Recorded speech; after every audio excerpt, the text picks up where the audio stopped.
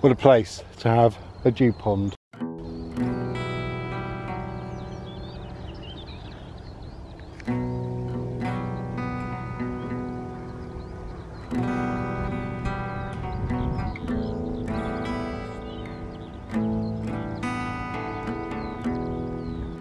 If you are wondering why my filming is so wobbly, well, I'm stood on a wall while spinning around trying to keep my footing amongst wire and posts and stone and bramble, and pretty much that's a lot of my filming technique is perched in precarious positions.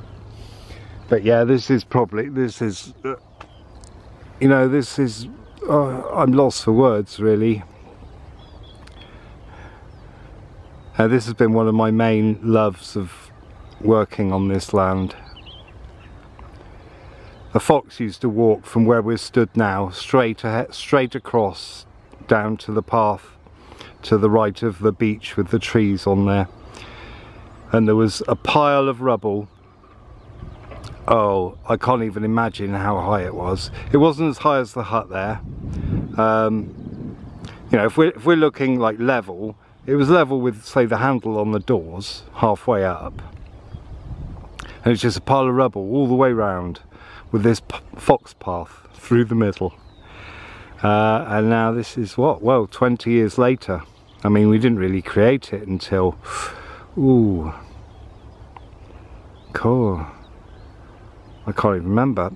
Well, probably about 10 years ago, its final incarnation. So this is only 10 years old. But we did have a couple of leaks. So this is the third attempt. And it now works. And this is the highest it's ever been.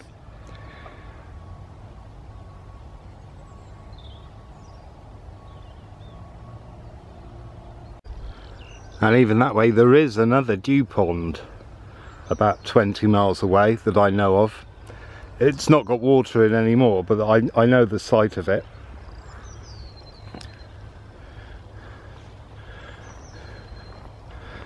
I know I've shown this before on this channel, but this is for any new viewers, new subscribers. So hi to you. I do say hello to everyone who's a new subscriber if their name appears. I say hello by name, and if I notice there are some, because I don't look at numbers, because that can affect you, or it affects me, because I put a lot of work into these. So you know, it's really hard to see, like, you put lots of work into a video and you see that only 2 people have watched it, you know. Obviously that's not happening so much now, but it did used to. So anyway, I've planted quite a few of these trees, and certainly all the ones around the pond, I've done most of those. They were a lot bigger. They were a replacement because of chemicals coming from the spray on the field.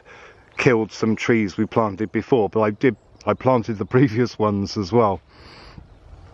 There's all kinds of willows around here, and dogwood, hazels, and viburnum opulus, and then a beechwood, beech and oak. Well, beech on this side, oak on the other side, and dead ash even further, but I'm going to go and start burning that. So yeah, I've had a reasonable... Oh, there's some small leaf limes just beyond this clump of beeches here. There's a clump of small leaf limes which are absolutely amazing. And when I first came here, they were quite small in the early days, and the deer used to be able to get and munch them, so I was worried for a while that they wouldn't survive, but they've done quite well. We have so much here. An owl, I disturb the owl sometimes. I don't try to, I don't do it on purpose. And when I'm coming up here, not armed with the camera, the heron will be sat here. And because where he sits, he can hear you coming before. See, if you imagine there's leaves on the trees, you can't see, but he can hear you, or she can hear you, and you hear a croak, and then you hear some big wings flapping, and then I've, you know, because I haven't got my camera, I'm cursing. And we also, this is just lovely in the summer, because we often have swallows will come and dip, and they will, I don't know what they do. If I can find the footage, I'll show you here. We have frogs leaving their frog spawn. See, look how black that is. And the net's there to protect it from the ducks and the heron who come along and scoff the lot. And there are some lilies in here. I can't see any leaves at the moment. I can't even remember the name of this plant. This white flowering one now. I'm not so good on, there's certain plants I'm not so good on, like water plants are not my thing, even though I'm here working with them. But yeah, somewhere in the middle there, hopefully they're still alive, will be the lilies, of which I'll show you a picture now. And these, I just love these.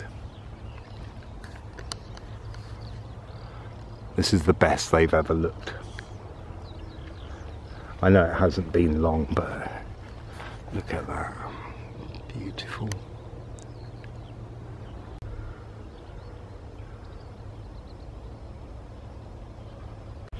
And here's the verbascum seeding itself. So that'll spread all through here. I mean, I love leaving like the flower spikes of things through the winter, you know, even in suburban gardens, because unless they get too wet and look horrible, then cut them down. But when they're dry and the frost gets on them, they just look incredible.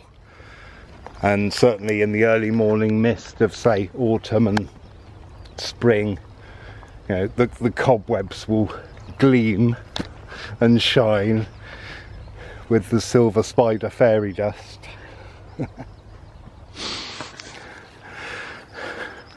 So yeah, it's just a little one just to show you this, because this is one of the things I'm most proud of. You know, it's been a lot of work.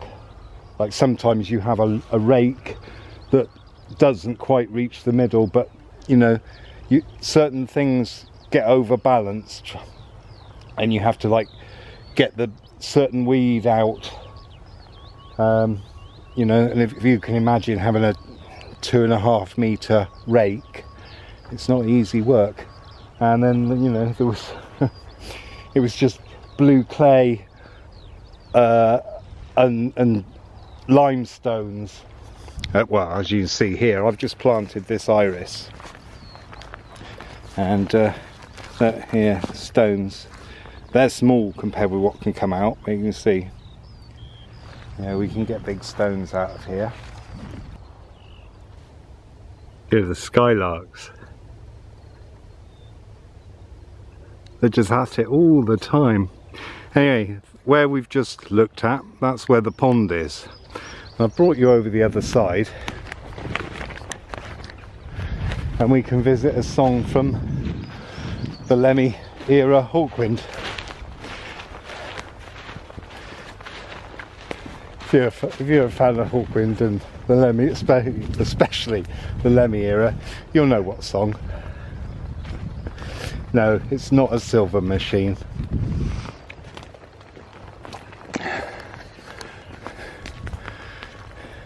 Distinctive bark.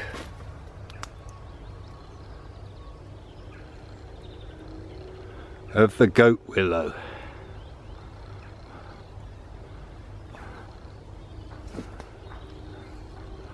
And if I zoom in up there,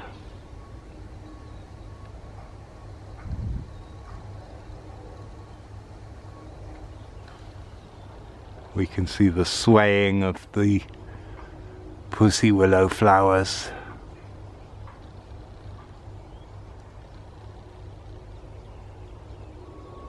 in the breeze. They're too high to get a close shot of, unfortunately.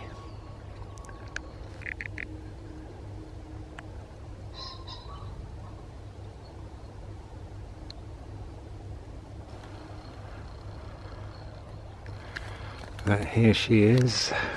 I don't know if this is male or female. Oh. Yeah. See, somehow I know. I can tell. It's certainly a she, isn't it?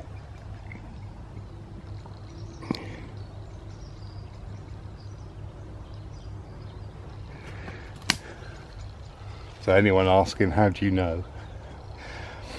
Ooh. No, there's a good bit of fusing. No, I'm glad I came over here. Oh, I love this tree. I always come and say hello to it at this time of year, especially. But look at this fusing. Look at that! Talking of female trees and how do you tell? Well, don't know. How do you tell?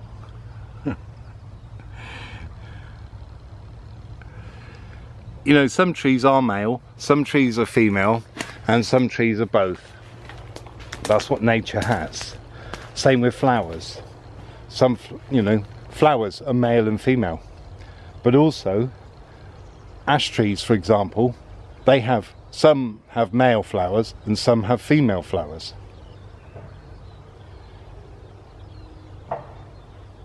I think that's right, isn't it? I might get mixed up. God, there's a lot of female energy around here. Look at this one.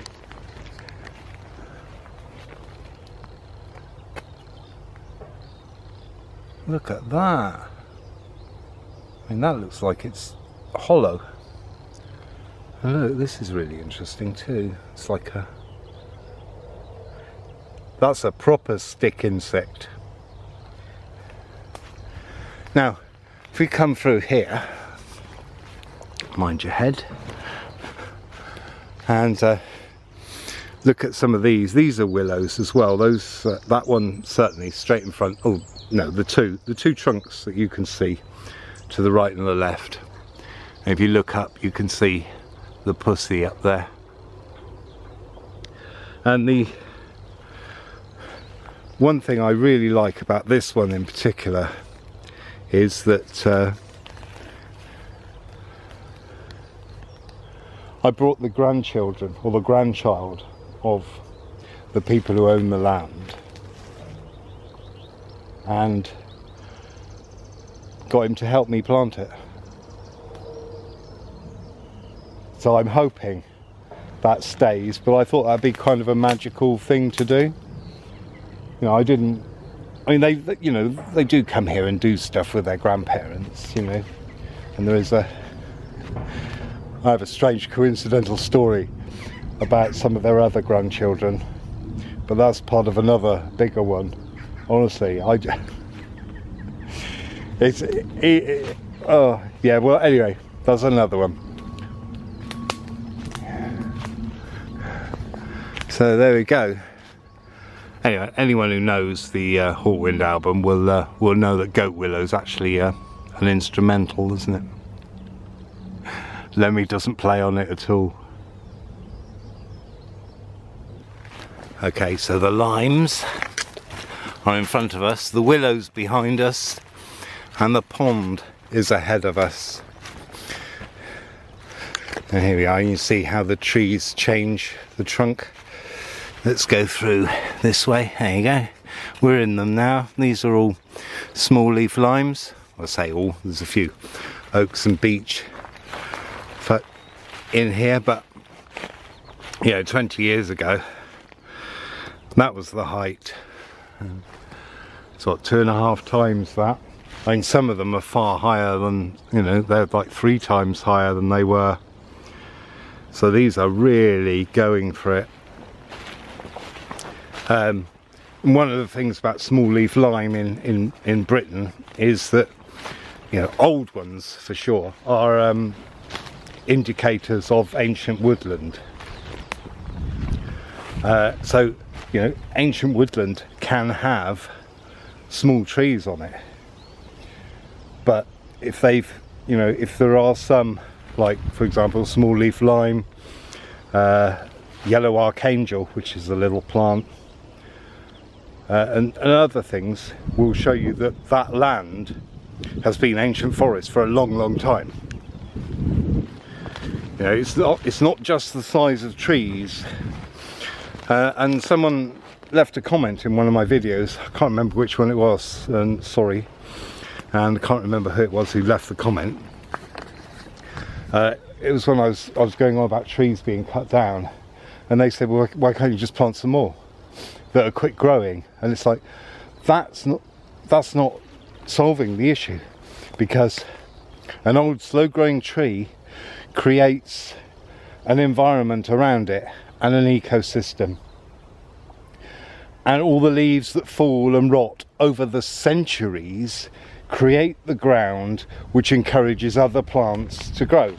So I'll give you an example. If you've got a meadow of orchids and you cut it at the wrong time, they may not come back now then ever, or you know, for years. Certainly if it gets sprayed, you might as well say goodbye to them, you know. And Britain is a place that is very delicate. It's delicately balanced. We are between Siberia and the Gulf Stream, so it's like hot and cold, and so in between we have this delicate balance. That's why our bluebells are arched and delicate. That's what they are. And any cross-pollination with the Spanish bluebells, and they will go. And if I can answer another comment that I get, is people saying, you know, leave the Fae alone, don't go disturbing them. Well, if they hadn't come to me, I wouldn't have known their existence, really, if I hadn't, not really. But the other thing is, their habitat, these trees, these ancient forests, these ancient places, these old places, they're being cut down. And when they're cut down, they've got nowhere to go. So if I'm not making it public and showing people these places in order for it to go into people's minds to not cut these places down and to leave them, to tend them, to go there with respect and all the rest, then they have somewhere to go. And it is something I'm very passionate about, because, as I'll show you in another video, I have all kinds of creatures come to me when I'm out working, and all kinds of incidents and occurrences, because what I'm doing is I'm creating habitat. We can't go back. It's been cut down, you know. The Beaker people came over, they cut it down, brought us farming. Then waves of people came and cut the trees down, and the Saxons were basically the last lot that cut the trees down. So places that are called ley are very often, well, name is it is what it says on the tin, ley. Trees were cut down to create these open spaces,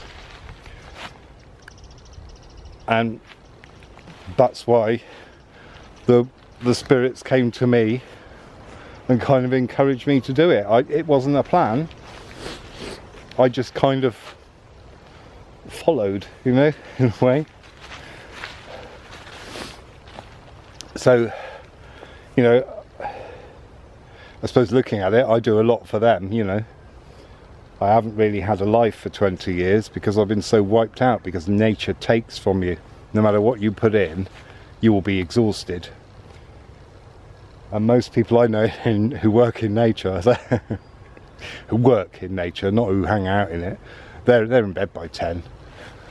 All of them, every single one, even those like 15 years younger than me. So that's why, you know, I would tell you more about it. You know, I was sort of led to them, really, but that's another video. So. I'm full of videos waiting to be done, not to mention new ones that get suggested or appear. So thanks for watching. See you next time. Ta-da.